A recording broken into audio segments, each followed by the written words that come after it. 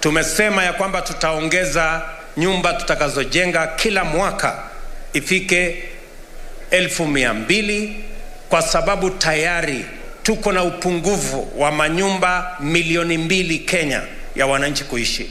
We already have a shortage of 2 million houses. And every year we are supposed to cater for another 250,000.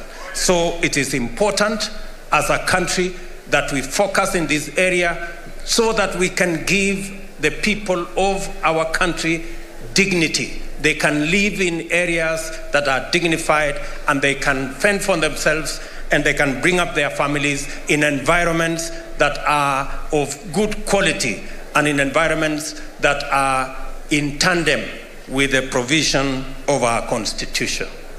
Kwa hivyo, mimi nataka niwahakikishie ya kwamba hiyo barabara tutatembea pamoja. Ndani ya wiki 2 nitaenda pale Makongeni kuanzisha nyumba 25,000 zingine za low cost housing. Na hapa Nairobi nimesema ya kwamba tuko na ekari karibu 3,000 ambazo tunaweza kuzitumia katika mambo program hii ya affordable housing. So in Nairobi alone, focusing on 3,000 acres, we should be able to build 500,000 houses in the city of Nairobi.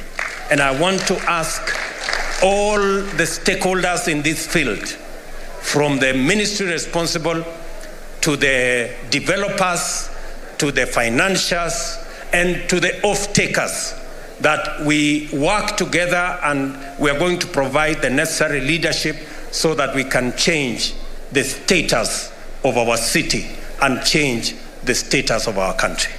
Tunaelewana jameni?